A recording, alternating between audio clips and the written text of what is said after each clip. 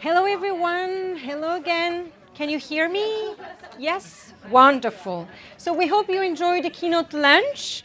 And as I mentioned before, our last session, I'm Jessica Roda, Assistant Professor at the Center for Jewish Civilization, and I will be moderating our third panel today, which is entitled The Music of White Power, the Music of Nazi Germany, Strategies of Recruitment and Propaganda. Our two guests today are Kirsten Dick and Mackenzie Pierce. So I know you have the program, but I will introduce our speaker. So Kirsten Dick is the author of, how do you pronounce this? Rice Rock, the international web of white power and neo-Nazi hate music. You have the photo on the screen. She currently works as a U.S. Peace Corps volunteer teaching English at Poltava National Korolenko Pedagogical University in Ukraine. She previously taught for the Department of History at James Madison University. She has held fellowships with the U.S. Holocaust Memorial Museum, the German-American Fulbright Commission, and the Auschwitz Jewish Center. She holds a BFA in music and an MA in ethnomusicology from York University in Toronto, Canada, as well as a PhD in American Studies from Washington State University. Mackenzie Pierce received his PhD in musicology from Cornell University and is currently a visiting fellow at the Mandel Center for Advanced Holocaust Studies at the U.S. Holocaust Memorial Museum. His articles have been published or are forthcoming in the Journal of Musicology, 19th Century Music, and in the first edited volume devoted to the composer Roman Pallister. His research has led to the collaborations with international scholarly communities and performers. A highlight of his work was the Scholarship and Performance Festival Forbidden Songs in the spring of 2018, which features 6 U.S. premieres of works by Roman Pallister and the premiere of Poland's first post-war feature film with new English subtitles. His research has been supported by fellowships and grants from the Poland Museum for the History of Polish Jews in Warsaw, the Title VIII program of the U.S. State Department, the Kuczewsko Foundation, and the Bieniecki Foundation. Sorry for my Polish. So thank you both for joining us today. So I would like to mention that this panel will be a little bit interactive because we'll have, we're talking about music, so we'll have some videos and also we'll base our discussion on certain photos. So to start our conversation, as specialists in music, both of you, and music and Holocaust memory, you both focus on two different aspects of this relationship.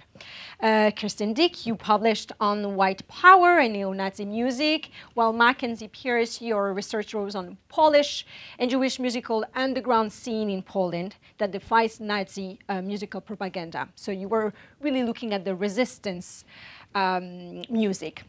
So from this perspective, I would like to hear from you about the method of recruitment by individuals to propagate a certain ideology. And more specifically, if you identify certain patterns in the way music is used to recruit and to transmit a certain message. So maybe, yes, Kristen, let's start. Yeah, so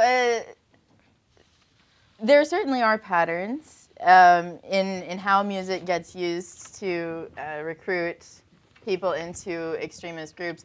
We had Christian Picciolini here this morning talking about how music played a role in his recruitment into extremist groups, and I think his experience is relatively typical. They do tend to, as he said, target people who are kind of emotionally vulnerable, which is often young people, but it can also be, you know, grandma and grandpa watching Fox News at home and things like that. So, and you know, I live in Ukraine right now, and my students come in complaining about how their grandma and grandpa watch like the Ukrainian version of Fox News, and it's, you know, come out with these crazy conspiracy theory ideas, you know, about different political candidates running in the election and stuff like that. So it's not limited to America at all. But the really interesting thing is that a lot of the research that's out right now is sort of suggesting that while music can pack this emotional punch, it can pull you in, it can suck you in, you know, those videos with the really schlocky music, or the ISIS music, or, you know, whatever it is, it can work to draw you in, but the music can't hold you there. If it's only the music that is tying you to the movement, if you don't have social stakes in it, if you don't have, for example, financial stakes or friends, social ties in the movement and stuff, like the music is not going to be enough to hold somebody in long term. What it can do is to help reinforce and cement social ties among people in a movement. So you see, you know, people in religious movements, for example, who have been in the religious movement for 85 years of their lives, continuing to listen to the same hymns that they listened to as a child, and things like that, because it does bond them together when they sing or when they listen and things like that. But so it's an important part of recruitment. But if it's the only part of recruitment, then it doesn't tend to produce recruitments that last. Great. So, Mackenzie, would you like to respond to this question in relation maybe to the resistance? Because this is, when we talk about the recruitment of radicals groups, there is, and especially in relation to music or to a certain musical aesthetic, there is also the other side. So there is a kind of a positionment here. Yeah. So in relation to your work. I think that's right. I mean, Nazi-occupied Poland in many ways is an extreme example of these radical views in practice. You're operating under a system of occupation that's incredibly brutal, and also a testing ground for these racial ideologies to be, in fact, implemented. So what you see is musical performances being used to project cultural power and to create cultural hierarchies. So on the one hand, the occupiers are very intent to ban performances, not all performances, but ones that are especially associated with high culture and with Polish national traditions. On the other hand, they're also committed to opening up large German-focused cultural organizations like symphony orchestras. So you have a seeming appearance of German cultural strength and Polish cultural weakness. This is in many ways even only amplified across the ghetto walls, where there's kind of less concern about the content of those performances, but it's even more cut off from the broader segment of the world. So this creates an interesting and very challenging space for musicians to operate in, because on one hand, they're seeing their livelihoods and their culture being used against them and projected as a certain type of propaganda. It also creates lots of opportunities for musicians who are associated with the underground movement to define themselves against the occupation. So they end up often going back on older social networks, people they knew, friendships, and recruiting starts in that way. It starts from people they know. But the fact that the occupiers have made culture into an important issue in Warsaw at this time makes it easier for them to recruit, because their work seems more meaningful. So in that way, you get a kind of back and forth between what's happening between Nazi propaganda and what's happening on the ground between other musicians. So you both brought us two photos in relation to our conversation here. So maybe if you want to talk a little bit about the photo that you brought from this one from 1933. Kristen, and then Mackenzie, if you can talk about. I know it's very difficult to see the screen, but I guess you all are able to see. I mean, at least in the audience. So, Kristen, if you want to comment a little bit on this picture and what does it tell us about you know, the role of music at the specific time in 1933. Yeah, so these are members of Hitler's Sturmabteilung, the brown shirts, who at this time were still fairly powerful. like the next summer, the head of the Sturmabteilung was executed, and it sort of turned into a less powerful organization. But at this point, this is Hitler's paramilitary organization, and they're picketing a Jewish store behind them. Yeah, I mean, you can see it's a Woolworths. Not Jewish. That's not Jewish. Yeah, so, well, presumably they're there picketing for.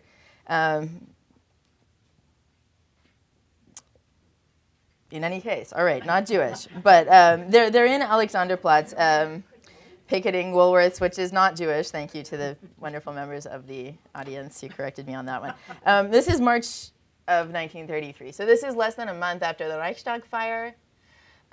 This is just like 2 months after Hitler was initially elected to office. And this is the center of Berlin. Alexanderplatz right now is where the Fernsehturm, the big TV tower, stands. It didn't at the time, but it's one of the central plazas in Berlin. And this would have been sort of one of the flagship stores in Berlin, and they're there making a point here, a political point, with music. Yeah. And by certainly singing a specific song, yeah. Yeah, so we have no idea what they're singing, but this is going to draw attention to what they're doing. That's often the point of music at these kinds of events. You see at book burnings, at public humiliation ceremonies and things like that, music is drawing people in from across the plaza. Music is pulling people in from across the street. What's going on? What's the noise? A lot of the time they'll have children. This isn't children, but there are photographs and photographs and photographs of children playing instruments. We can presume not as virtuosos, kind of just making noise a lot of the time. Yeah. So we are talking now about specific performance. Further on, we'll discuss much more this difference in terms of performance, and today the process of recruitment and social media. So the difference that we can see today at this time versus today in terms of recruitment. So Mackenzie, would you like to talk about this very interesting photo? This one that you also brought us to discuss this kind of idea of recruitment through. And maybe the resistance in relation to that. So this is a program from the Philharmonic Orchestra of the General Government. The General Government was the occupational government for much of Poland at this period. This orchestra was recruited primarily of Polish musicians. It had a German first violinist and a German conductor, and was organized on the bequest of the General Governor, Hans Frank. And the idea of this was that it was to be a high-level, normal functioning orchestra, but it was to show the kind of cultural state of the German nation as an occupier. So you can see here they're playing Wagner, Bruch, Strauss, Tchaikovsky. And at the same time, this also points to some of the challenges that individual musicians would have faced. They were recruited, as far as memoirs and documents show, both by being offered better pay for participating in the orchestra and also often through coercion. So you have here a kind of German cultural organization being staffed mostly from local populations. Great. So my second question is, so as you can see that in my previous question I deliberately mentioned musical and political actors separately. As I think here there is a complex dialectic between the idea of being a musical actor, and I think the example that you just raised is fascinating. Because evoking music and propaganda, we distinguish the musical actors, their artistic productions, and political actors. So these three dimensions are not necessarily aligned, and sometimes musical actors can be main or even secondary actors of the propaganda. But they can also be politicized or forced to participate in such propaganda, or simply having their artistic production giving a different meaning than the one that they initially intended. So would you like to tell us a little bit about this dialectic? If you observe, if you can give us a sort of specific example in relation to your research among musicians versus the products and the political ideology. Yeah, so a big example of that in occupied Warsaw is the justification of doing music because you need to make a living versus doing music because it has a sort of cultural role to play. musicians are like anyone else. In a time of great hardship, they need to earn an income, and it's difficult to kind of procure basic material goods at this period. So hundreds of them turned to playing in cafes. And if we could put the image up there, this is the interior of one of these cafes. It's not picturing a musical performance, but there was a piano in the back, and you could partake in this. The repertoire in this could range from anything from background music, light jazz accompaniments, all the way to chamber music concerts.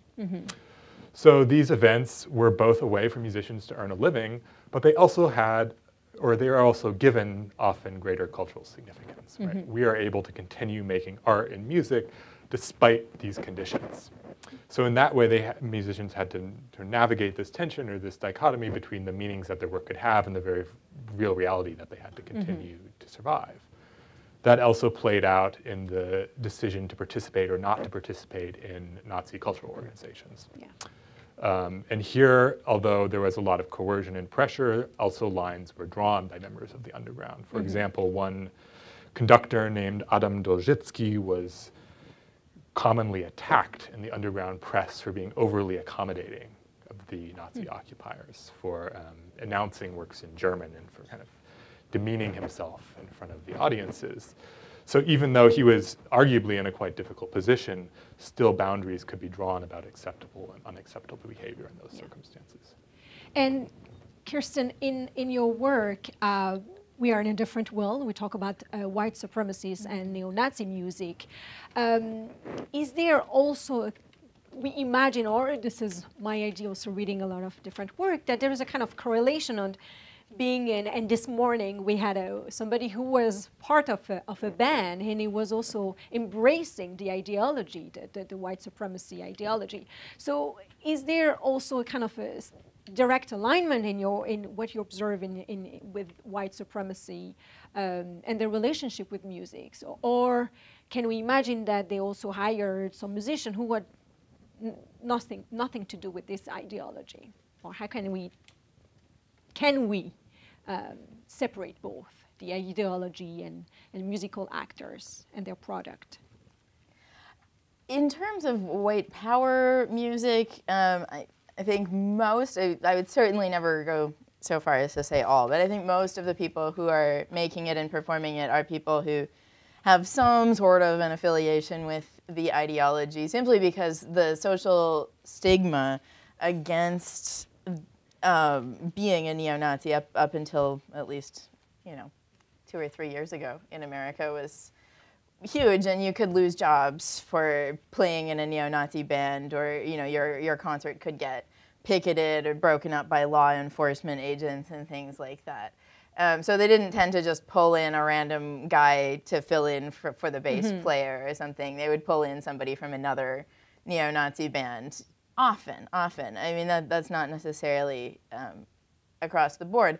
Now, you will get some bands that a lot of fans of neo-Nazi rock music, like the rock music from the 90s, will often listen to a set of non-racist bands that were kind of around the periphery, some of the oi punk and heavy metal bands who kind of knew people who knew people. And it's certainly true that a lot of the earliest neo-Nazi rock musicians in the 80s were performing on stages, before they really politicized into neo-Nazis, were performing on stages with bands like Susie and the Banshees, who are, wearing swastikas sort of as provocation, or David Bowie wearing a swastika as provocation, and like the Ramones, who had Jewish members, or singing Blitzkrieg Bop, and these guys were in the same circles,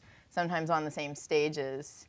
Where I really see a dichotomy is in things like music torture in Guantanamo Bay, where they actually, the federal government received cease and desist orders from some musicians whose work they were using. I think most notably a guy named Christopher Cerf, who was composing for the television show Sesame Street, whose music was being used for 2 weeks straight at top volume to torture people. And there were a few other musical acts who, you know, formally, legally requested that the government stop using their music. Great. My third question, and the one that I would like to address, is the one related to musical aesthetic and propaganda. Because there is a tendency, and I'm sure in the audience, we all, when we're thinking about this panel, you all think about songs and the power of lyrics, more specifically, explicit text setting into music, in relation to white supremacy and music. However, we know that the process of recruitment and propaganda via music does not only involve songs, but also instrumental music. And even the concept of a good music was central under the Nazi regime, as well as the suppression of specific musical genres, as modernist and cosmopolitan aesthetic was considered a threat to the regime, the Nazi regime. So, in this perspective, it seems essential to consider the aesthetic battle that existed between the regime and its opponent or the underground scene. So I think this is a conversation that I would like to have in the case of white power in relation to its opposition. Kristin, can you tell us a little bit about this aesthetic battle, and if we have an example of a music where there is no lyrics, but is associated to white supremacy and neo-Nazi. So can you tell us a little bit about this aesthetic battle that we can have within the white supremacy movement? Yeah, I mean, aesthetics are changing all the time. So the things that were effective recruiting tools sonically 20, 30 years ago, the really hard, loud rock music is not going to attract a 15-year-old today. I mean, which is why a lot of the music that we're seeing now is sort of a little bit more electronic. You're even starting to see some hip-hop and stuff, which they always swore that they would never, never, never do. But, you know, as soon as that's what they need to get the 15-year-olds, sure enough, they're on board.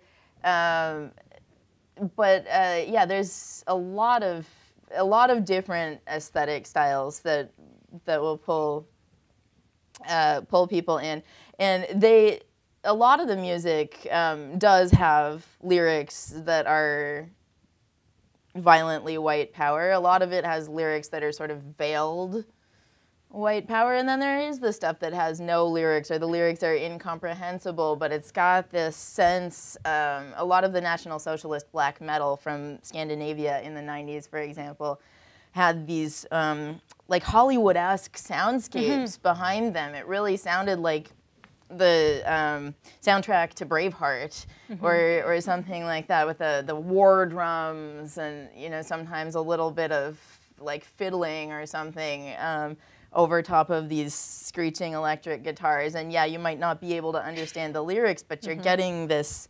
again, this punch in the gut, which is part of what music brings to the table, that it's not just the lyrics. If it were just the lyrics, we would never have the recordings. Yeah. Can we listen to this excerpt that you introduced to us?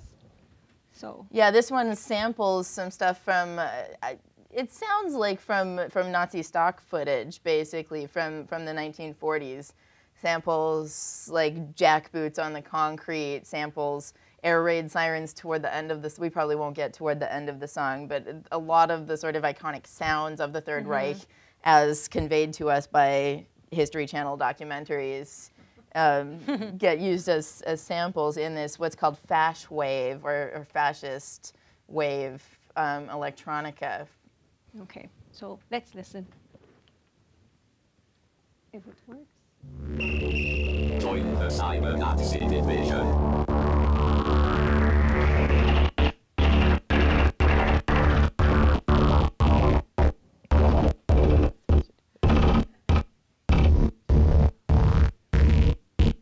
Was not supposed to make this sound, was working properly. There we go. Okay, here we go.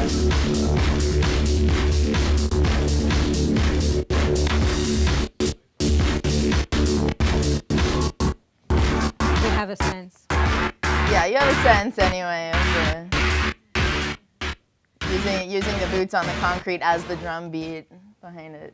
Yeah, so Yeah, unfortunately, the audio, but you have a sense of the electronic version. Maybe now the question to Mackenzie, while our technicians are preparing the video that we have for you, this wonderful video. So would you like to introduce a little bit this clip in relation to this aesthetic battle? Yeah. I would say that aesthetics were extremely important to musicians who were involved in both the underground and in the occupation of this time. And you're absolutely right that some of that had to do with the content of songs, but a lot of it had to do with how musical style could convey meaning. So what I'm going to play for you is a clip from a 1947 film, the first post-war film released in Poland. The central conceit of this film is it's the story of the occupation as told through song. Different anti-German songs. This scene, however, shows something slightly different, and that is a concert held in a private apartment of music that was illicit. And this is to some degree a work of memory. This is from 1947, and people are looking back on what happened in the war. Yet it's also going to articulate some pretty important ideas to people who were alive at that time. So we're going to see a concert, and we're going to cut away to the music that was deemed acceptable to Poles at the time. So I think we should just listen to it, and then I'll talk a little bit more. Okay, great. Drażniła ich sama muzyka, jeżeli tylko była polska. Ten polonez, mazur, kujarek, tego nie wolno było grać. Zakazane melodie. A Chopin w ogóle był niedozwolony. No tak, ale czy mogli tego dopilnować? Na przykład u nas w domu. W każdą sobotę o godzinie 6 po południu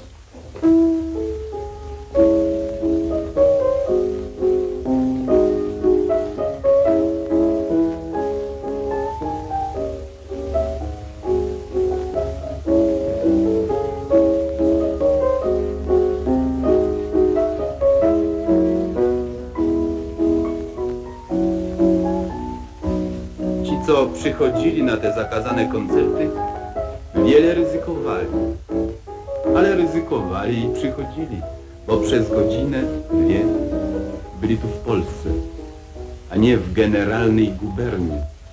I to był cud Chopina. Warto więc było ryzykować. Takie koncerty podtrzymywały ludzi na duchu. Odciągały ich od rozrywek, którymi okupant chciał zdeprawować polskich niewolników. Zamiast muzyki dawała nam propaganda niemiecka tandetną muzyczkę. Zamiast teatru Ingles.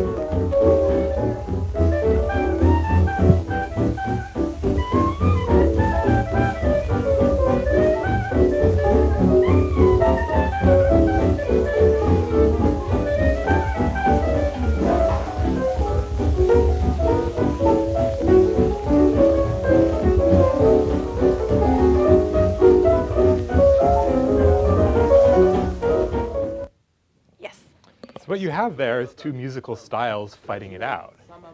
The Chopin standing in conveniently for the nation and resistance. And it's no accident there that that's a mazurka, which has a long kind of history of being associated with resistance in Poland. And on the other hand, this kind of trashy, they're calling it commercial music of the dance hall. That itself is an interesting kind of flipping of a lot of Nazi racial thinking, which would see jazz as a sort of degraded form of music to begin with. But in this context, the film is able to kind of invert that aesthetic hierarchy, giving high ground to classical music and putting down other genres. And how do people, it was part of a certain discourse also in relation to this musical aesthetic, which kind of strategy they were using to transmit this idea that, okay, this musical style is associated with this kind of group of, and this sense of belonging, you know, you will be part of this group or you will be part of that group. So it's much better if you're listening to this musical style, or if you're listening to a specific musical style, it will be associated with a specific ideology or specific group. Yeah, it's a good question because this is a film looking back, so it has the benefit of hindsight, right? I think at the time that had a lot more to do with which social circles you moved in. If you went to private concerts, it was a certain kind of person. If you went to cafes, if you went to other kind of public performances. So certainly for people who were deeply involved with music, these kind of aesthetic ideas were transmitted interpersonally and transmitted through being involved in these performances. So because we're talking now about performance, I would like to push a little bit more this question of different space, musical space, and how it is related to also how people will act. This morning we discussed about the fact that maybe today music is not as efficient as it is today because of social media. And specifically performance are not as attended as they could be. So I would like to ask you, both of you, if you can think about musical space as a way also to relate to a certain social group. So maybe starting with you, Kristen, if you can tell us first about this dynamic. How can we think about the place and the role of music today in comparison to the 90s? Because we have the social media, and indeed the performances are not so attended. Yeah, so what happened with white power music in the 90s was there was this period of somewhere like 10 to 15 years when music became just incredibly important to white power movements worldwide. You had suddenly internet technology becoming really widely available, but not very good yet. And so what they could do was they could sell compact discs. They could sell, in some cases in the early years, they're also selling like cassettes and things like that. And then as you get into the 2000s, suddenly you had file sharing cut the legs out of the businesses. So bands aren't making money off their CDs, the record labels aren't making money, and a lot of the record labels folded in these big cataclysmic scandals where, you know, one guy gets accused of being a pedophile, another guy, it turns out that his mother was Mexican and he'd gone to Thailand on a sex tour, and like, I'm not making this up. Sometimes truth is stranger than fiction, but I think what really happened to those record labels was that they couldn't turn a profit anymore, because there would have been, there certainly still are record labels that are operating, but they're kind of limping along at this point, and it's mostly people who are self-producing. Another reason for this, like electronic stuff, is that you can do that by yourself without needing 8 guys in a recording studio, and it is mostly guys, not exclusively guys, but mostly guys who are doing this. So the sound of the music has changed, the role of the music has changed, but I do think that in the last 2 or 3 years it's become more acceptable to have concerts again. There were many years after a bunch of public debacles with oi punk concerts, especially in England and some in America, where they were getting shut down by law enforcement, where they were getting heavily targeted by anti-racist protesters. The guy who founded the biggest record label, neo-Nazi record label in the world, ended up going to jail for a year and then renouncing Nazism after one of his band's concerts got targeted by anti-racist picketers, and he kicked a girl in the head with steel-toed boots, which, yeah, gave her like lasting brain damage. I mean, she's functional, but like lasting damage. So they started going underground, and they would only give you the concert venue information for, I mean, this is probably 20 years when they were trying to be a little bit careful, at least, about who was going to be allowed to know the details of the concert venue, and trying to hide that from police, trying to hide that from anti-racist activists. Sometimes trying to hide from the venue owners the nature of the gathering that was going to happen there until they actually arrived, and like, you know, by the way, our backdrop's a swastika, you know. And sometimes not. Sometimes the venue owners would be fully on board with it. And so things are changing. The question is, which direction are they going in right now? And that one, of course, is up in the air. Are we going back to the bad old days when you really did have, you know, Ian Stewart Donaldson on stage at a punk concert playing after a non-racist band, and his band gets up and they give a Nazi salute, and they get down, and a non-racist band gets back up, and and then a bunch of really, really angry people burn the venue down. I mean, Yeah. Okay, great. That was a mixture of, I think, 2 or 3 different concerts, but all of those are things that happened in London in the 80s. Okay.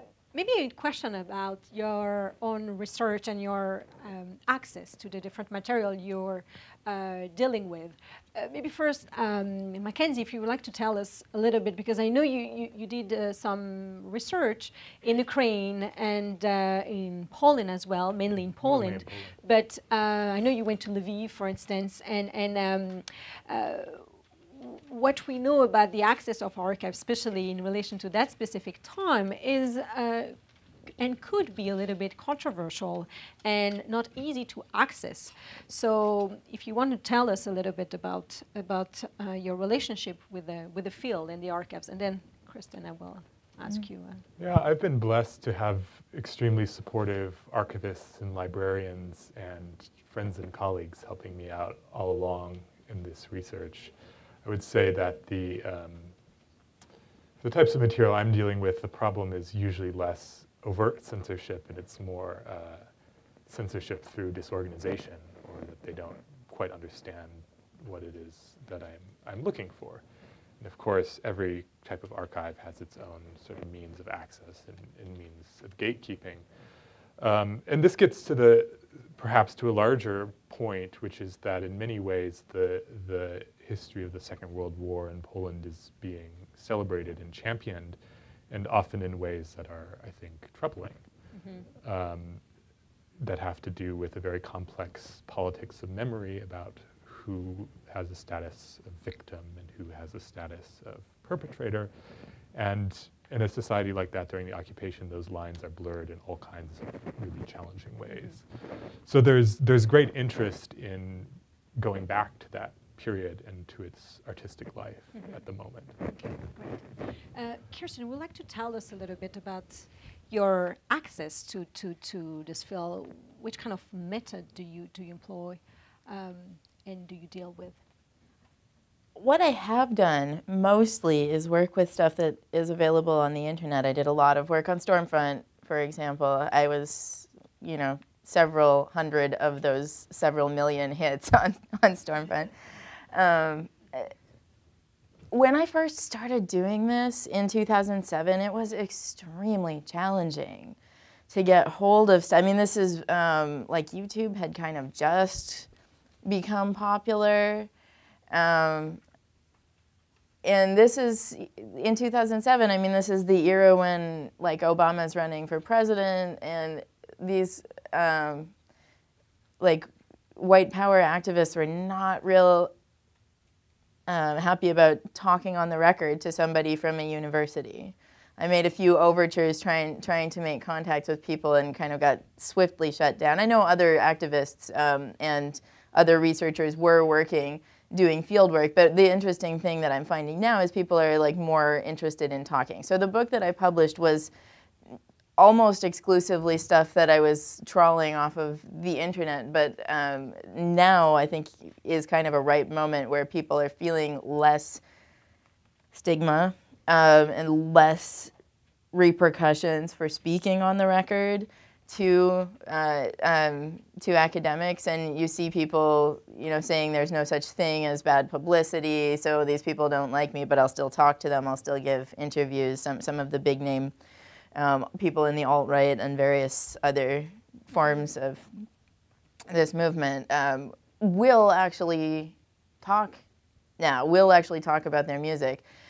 So if there's any direction that I was going to take future research on this, it would probably be that, to actually say, okay, I published this book and now I'd like to write this one. Do you want to talk to me? But it was tough. And some of the things, like I wound up actually having to buy some materials from Resistance Records, which was that biggest record label. It kind of folded a few times and limped back up, and now I think it may be done for good. But I wound up sending them $50 or $60 worth of my money just to get access to back copies of their magazine, which ended up being really, really helpful. But now those are available nowhere except archives. Yeah. Okay, but now I would like to address and to talk about the political implication of the Nazi Germany musical propaganda in our contemporary society. So discussing the current iteration of this music today, or how can we think about this music in relation with prevalent radical groups. So Kirsten, you have published a book on the international web of white power and neo-Nazi hate music, where you highlight the global character of white power music scenes and their international ties. So you look at white power in different regions like Europe, West and Eastern Europe, Western and Eastern Europe, Australia, United States, Canada, and Latin America through the lenses of artists. So could you tell us a little bit about this transnational movement and a kind of a difference that we can see between these different movements, and how do they recall to Hitler's Nazi and even to neo-Nazi music? Is there a kind of a global network, and what is the link, or what is their knowledge of neo-Nazi music, or Nazi music, sorry. How can we think about this link between both? I would say in general that their knowledge of Nazi music tends to be quite high. I mean, they all have YouTube, they've all done Google searches, and I will routinely see, when they're posting neo-Nazi stuff from today, like they'll often have up, Nazi marches, some of which are, a very few of which I think of the original Nazi marches are explicitly racist, and the vast majority of which are not at all. Lyrically, going back to your earlier question, the Nazis sort of politicized a lot of things that when you listen to the music, it like, oh, this is a lovely love song. The song Erica, for example, is just a love song to a girl, running across the heath, that they're, compared to a flower. It's lovely.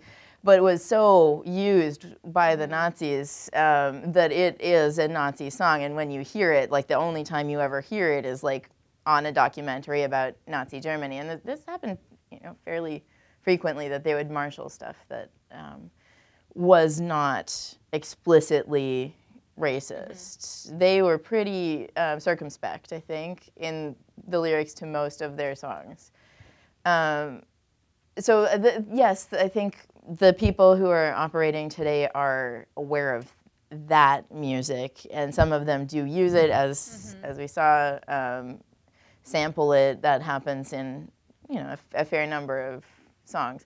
In terms of differences and similarities, there's a lot of interplay, exchange among these people online.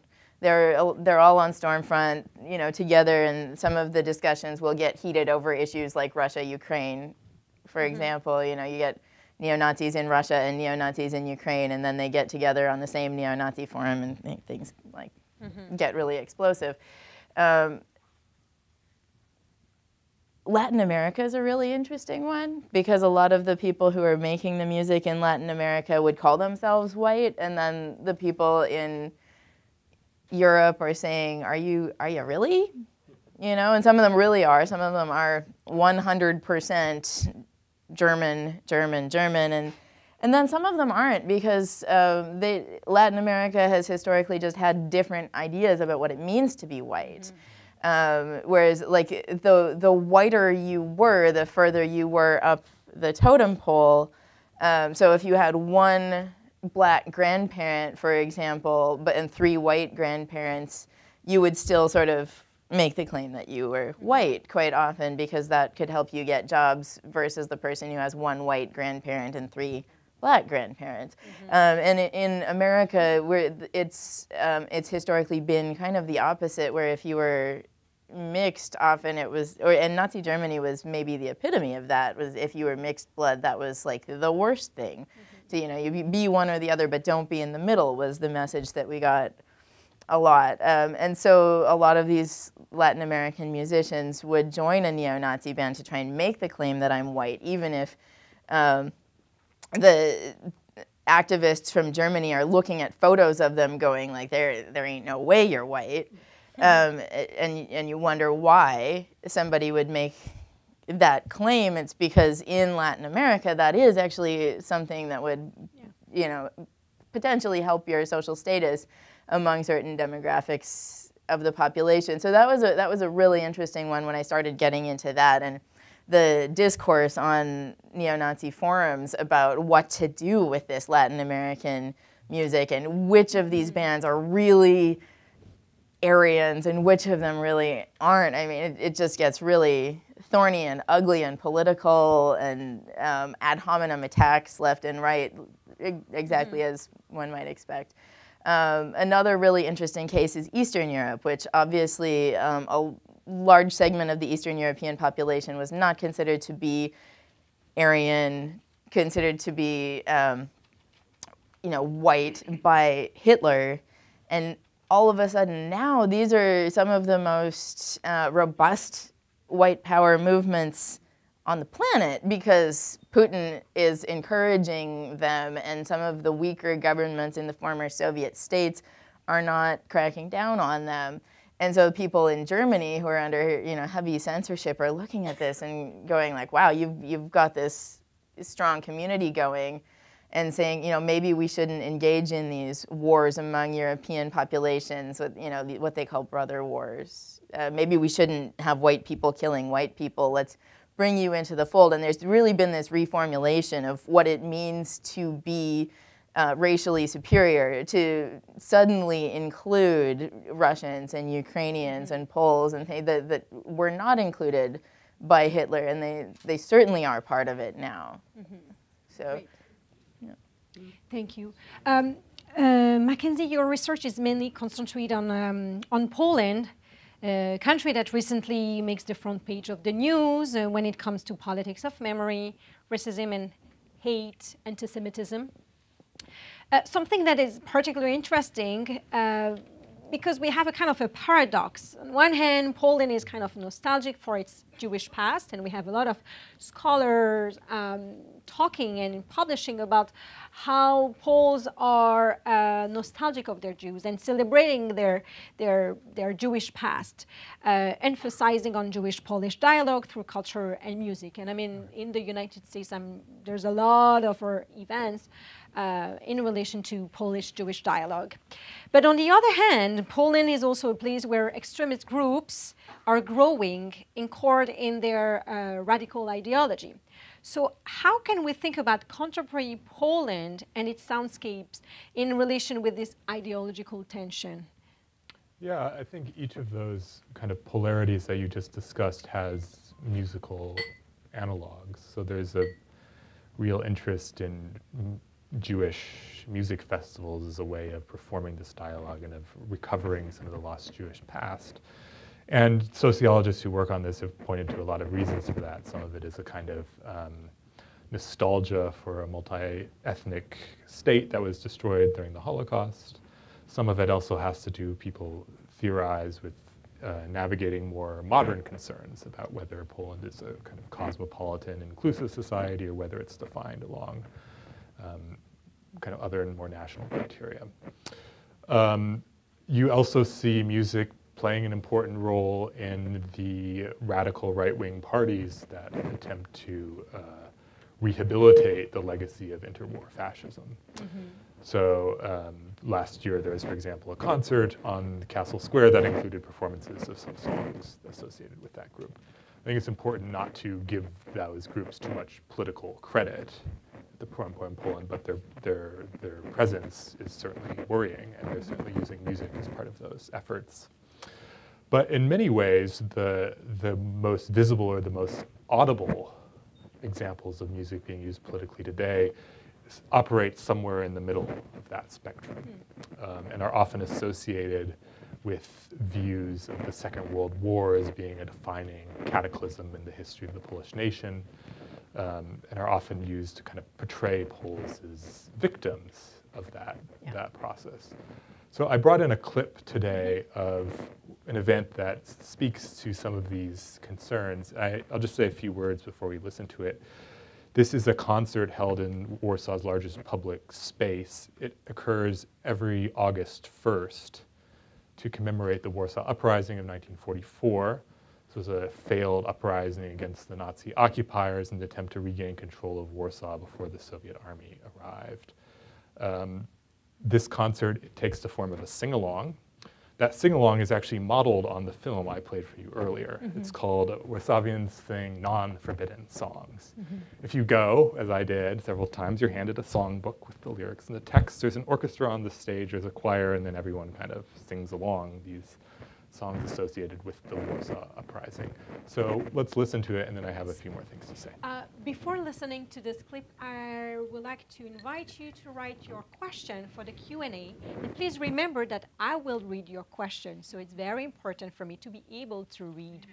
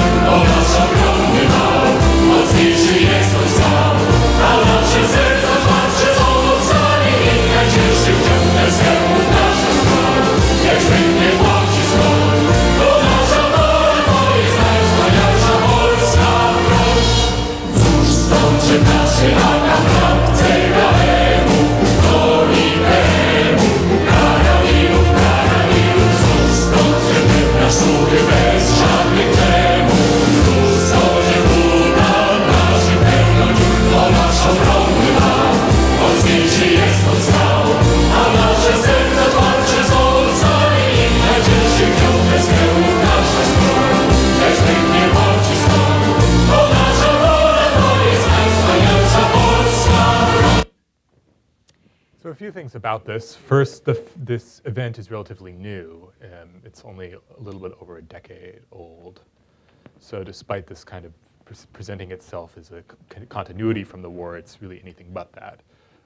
It also draws massive crowds, as you saw. The last one had self-reported numbers of around 18,000.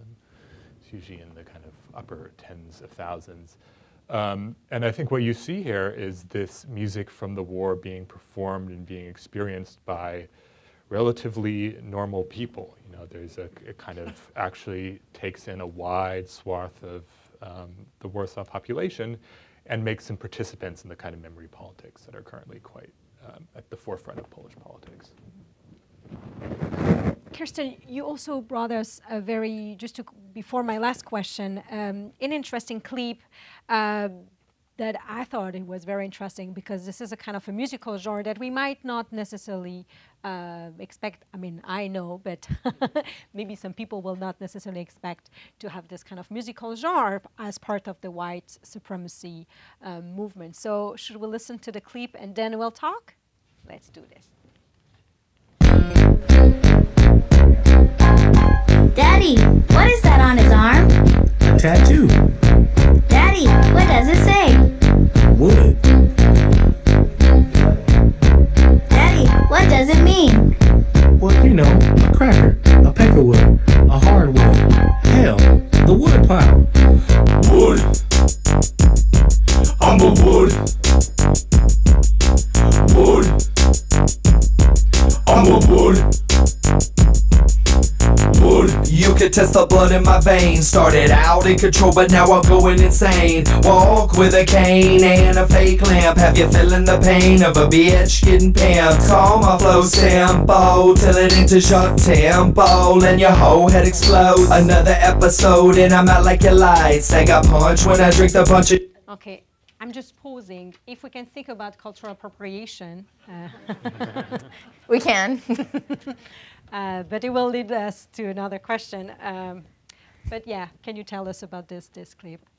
Yeah, so these guys are affiliated with a neo-Nazi prison gang called the Peckerwoods. So the band name is Woodpile.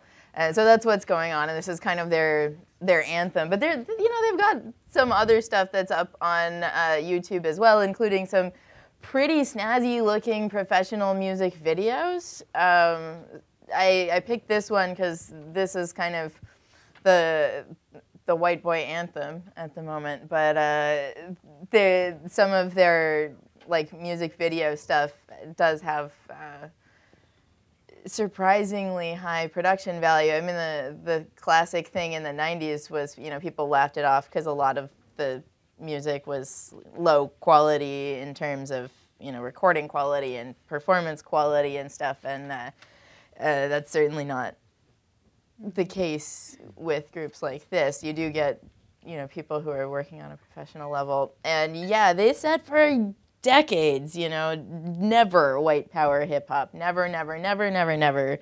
You know, the kids have stopped listening to rock and roll by and large, and they're like all regimes before them, like Hitler, going to use whatever they have to use. Yes. Yeah, they're quite omnivorous. Which lead us to wondering what's next. But I'm going to open the floor, and we'll start with our Q&A. Very interesting question about how is class or social status connected to different types of Nazi or supremacist music, white supremacist music? So who wants to? There were a number of the real movers and shakers in the early white power music movement. William Pierce was a very prominent thinker who owned Resistance Records for a while and said very publicly that he himself did not listen to this music. He didn't like it. He listened to Tchaikovsky. You know, and he was a guy who had a PhD in physics, which of course, you know, qualified him to write all of this like philosophy and lifestyle advice, but he, you know, was sort of another one of these frustrated academics who got booted from the academy when people found out that he was, you know, advocating mass murder and things like that. But yeah, like, and he was a guy who owned this record label that, you know, at least they said for a couple years in the 90s was grossing like $1 million a year. Yes. It's very baked into the music of the Second World War period, I think. When you see these kind of hierarchies established between classical music and entertainment music, that's getting interpreted in kind of civilizational or racial terms, but those distinctions ultimately derive from a sort of way of looking at class and consumption of music. So in that sense, it's weaponizing, if you will, class distinctions that have been around since the 19th century. Somebody is asking about Jewish Music Festival in Krakow. I know it's not necessarily the main discussion here, but how can we interpret the Polish tolerance of Jews and the role of music in that matters in relation to maybe what you just have shown, Mackenzie? Yeah, I think it's an interesting question. I mean, I think you have to remember that when we think about Poland, we have to remember that there are a lot of different segments of Poles, and that Jewish music festivals are not going to be drawing all of Poles, but certainly within the West-leaning kind of cultured intelligentsia, there is generally a great interest in those types of things. So I guess I would kind of want to take that question back to looking at who's the audience for this kind of event, and not to see it as merely a symbol of what's going on or not going on in Poland, but that there's a market for this kind of thing, and that market has been established for quite a long time. Yes. I haven't been there since 2011, but I know my experience was that, you know, there's a lot of really cool, really dynamic stuff happening, but there's a healthy dose of exoticism as well. Yeah. An interesting question about kind of a relationship or the connection that we can think about the recent hate crimes and the role of or the significance of racist neo-Nazi music in and more specifically performances, and I will add also the presence of this music in the social media. Can we identify any connection between the level of, okay, there is the action and also the role of music? Yes and no. And yes, so there is certainly correlation. We have to be very careful about establishing causation. You don't want to say, you know, well, this person listened to Screwdriver and therefore, you know, dragged James Byrd behind a truck until, you know, his, you know. So you never want to say that because the same piece of music with a different listener can make that person want to run and vomit. It's really true. It's sort of about what the individual listener takes from it. On the other hand, yeah, there are a huge number of violent crimes, as we saw with the keynote speech. She was talking about like the large number of violent crimes that are associated with white power movements, and it goes back to like the function of music in human psychology. In some of the best guesses for why humans developed musical behavior in the first place. Of course, it helps us remember things, but it also helps us sort of synchronize our emotional state with the people around us. It does solidify social bonds and things like that. And so there are cases where bands have been successfully prosecuted, especially in Germany, where the laws are quite strict. There's a band called Lancer. Michael Regener was the lead singer, and the band was declared a criminal organization, ordered to disperse, and he tried to come out of jail afterwards and form a new band that was basically doing the same thing with different people, and that one got shut down as well, and I haven't heard much from him in the last couple of years.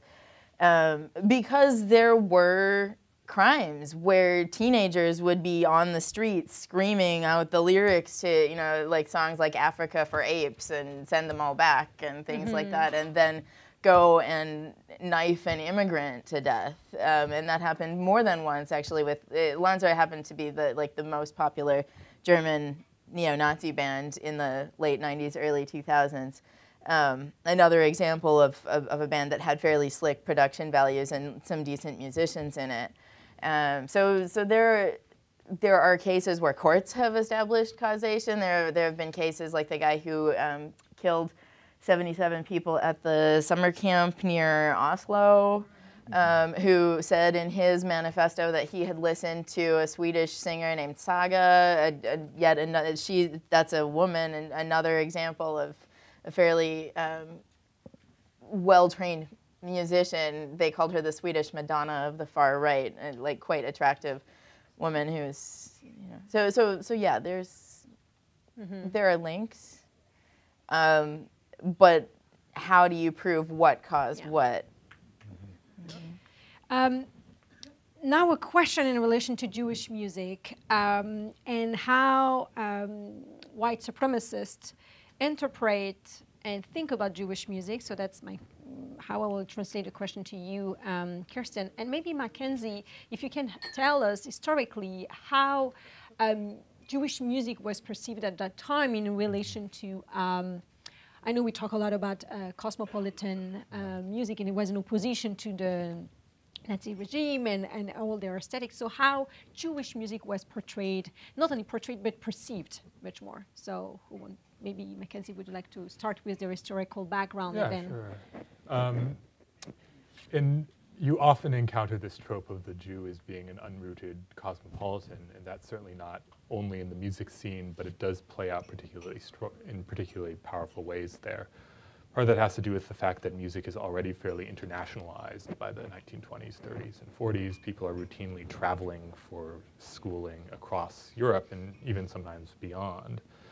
So while it's often not seen as problematic for Poles to go to Paris to study, when Jewish composers or composers who even have a kind of hint of Jewish background go to do the same thing, there's cut off from the nation in a lot of critical discourse. So they're seen as somehow different and not belonging and excluded. So you see that kind of trope play out in fairly standard ways. That gets also mapped onto compositional aesthetics. So there's kind of good music being created that speaks to a national mission, and then there's music that's kind of synthetic of many different styles, or that's ungrounded, or that's, I mean, these are incredibly vague terms, and that's actually kind of point that no one can really point to the Jewishness in music as much as anti-Semitic writers have been trying to do that since the late 19th century. And instead what you have is a kind of critical discourse that coalesces around what Jewishness could or should mean. Right. So Kirsten would like to tell us if Jewish music is part of their discussion and also how they situate themselves in relation to. So previously you would talk about hip hop and rap and how they, they really were like never and ever. And then can we imagine that tomorrow they will use a kind of a Jewish melody and transform the lyrics and make it a kind of a white supremacist music or song? There have been some cases actually where people took, so I think especially African American songs, like some Chuck Berry songs, or there was also one that took Great Balls of Fire by Jerry Lee Lewis, who was white but was seen as playing a black form of music when he was on the market, and made sort of sarcastic versions of them. There was one, like Johnny B. Good, Screwdriver did a version called Johnny Joined the Klan. And there's the Rahowa version of Great Balls of Fire that was like, goodness gracious, Third Reich. Like, you just killed a K word, don't it feel right? Goodness gracious, Third Reich. And those kinds of things. I don't think they're sitting around talking about, complaining about klezmer music. I don't really hear a lot of discussion on the web forums about, like Sephardic folk song. I don't think they're particularly aware of those forms, frankly. But what you do hear is people saying that anything that's kind of pop culture, anything that is owned by, Virgin Records, Columbia Records, the African American music, most hip hop, the big name stuff, that is all the Jewish world conspiracy. Taking over entertainment, news media, and all of that. So instead of kind of focusing on the things that musicologists would refer to as Jewish music, they're focusing on anything that could potentially be defined as part of this world conspiracy, as, this is what the Jews are doing to try and make our kids, marry black people and breed the white race out of existence. Okay. Another question in relation to white supremacists and musical genre and aesthetic, it seems that the question of aesthetic raised a lot of interest. So country music, what was the role and the place of country music, and how does it play a role, or does it play a role in relation to white supremacist music? That was actually my way in to this research topic, because I was going to write my master's thesis on country music, discovered that everything I wanted to say had already been said, and was casting around and found like 2 sentences in a book saying, in the 1960s the Ku Klux Klan had sponsored a little bit of really racist country music. They mentioned Johnny Rebel and I think Otis and the Three Bigots and a couple of others, and indeed, this stuff is out there, and if you want to go type it into YouTube, you will never get that out of your head again. Johnny Rebel especially he was a session musician in Nashville, so he could play his guitar. And he came out with some anti-Osama bin Laden songs again in 2006. He kind of resurfaced after about 40 years. There's not a lot of this stuff actually in the catalogs of CDs and stuff. You don't see too much of it. I think partially because you actually had to be able to sing.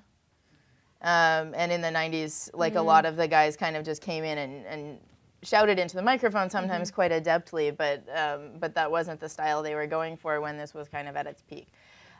In some ways, country music gets a really bad rap and has had, people will always point to Loretta Lynn having been partially Native American, and Charlie Pride, and who is African American, and played on the Grand Ole Opry, and and yet those strains of racist thought are there. This dialectic with the sort of forgotten white man has always been there. Country music being the place where people go when their lives are kind of broken and they don't know where else to go. I mean, that is something that they've cultivated in the lyrics to the songs. I mean, those are the tropes for a reason, and it certainly is appealing to the same demographics who voted for Donald Trump. I also listen to it. I listen to a lot of country music, and there are lots of musicians out there who are very vocally anti-racist. The first conference presentation I ever gave was on the Dixie Chicks, you know? So that's a complicated question. Okay. I will conclude with a question in relation to maybe our role as scholars and as educators, also dealing with music in relation to ideology and politics. So do we have a role to play beyond the classroom, so an intellectual circus, to fight against or to combat the spread of this radical ideology in relation to music? And if so, how do you envision such a role? So, I think there's often an assumption that music doesn't convey meaning or politics. I mean, that's a kind of attitude you might encounter on the street.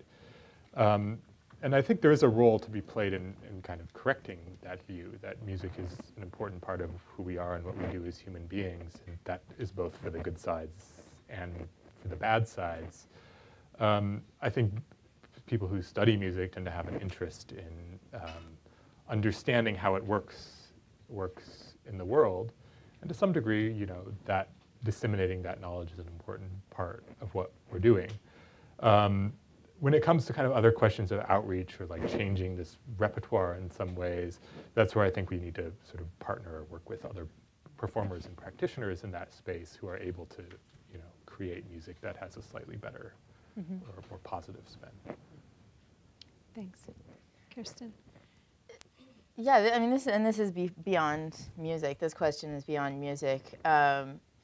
Because music's a lens into this world. Music for me has always been a lens into examining what happens in human psychology when we hurt each other.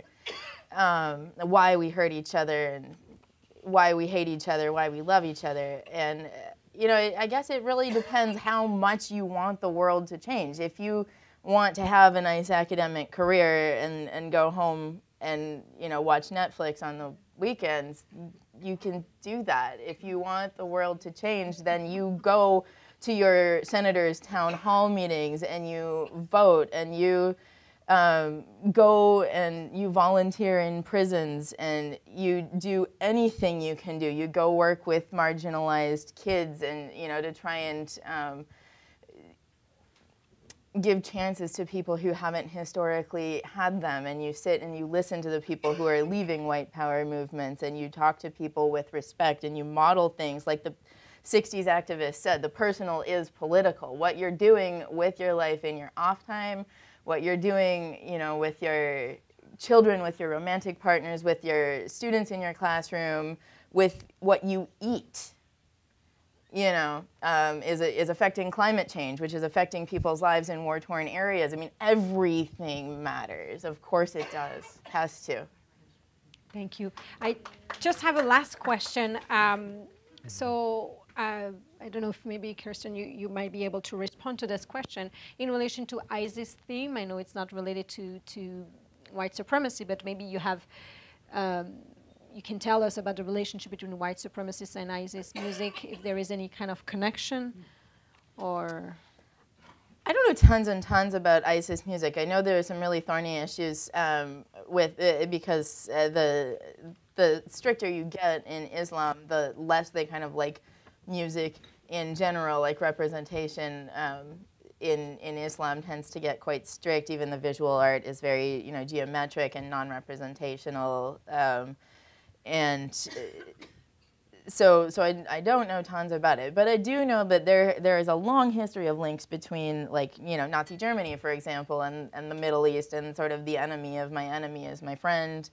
There were a lot of white power leaders who were looking at the September 11th, 2001 bombings going like, gosh, I wish we could have done that. And you see quotes by them saying, you know, here we are standing, you know, people that we referred to as, you know, these people who are just living in huts in the desert, it turns out that they are accomplishing something that we couldn't do.